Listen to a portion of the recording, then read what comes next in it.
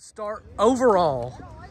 Look, we know what Avoyelles does, and they're going to ground and pound. How much of a challenge, or did you take that as a challenge defensively tonight? All week we were just playing assignment football, and I knew it was going to be on our line to get the lineman off of me and just let me make plays. And basically, they did their job, and like everyone might overlook them, but to be honest with you, it's their game.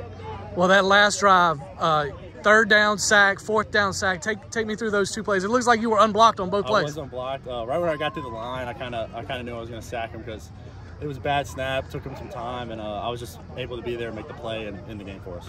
Look, Sampson's a really good running back. How did y'all really game plan to try to slow him down? Basically, we just couldn't let him get to the outside. I mean, we knew he was going to make plays at wide receiver. We just had to minimize that as much as possible. He's a great player, but we had to make sure that he bounced back inside and led it to our rally.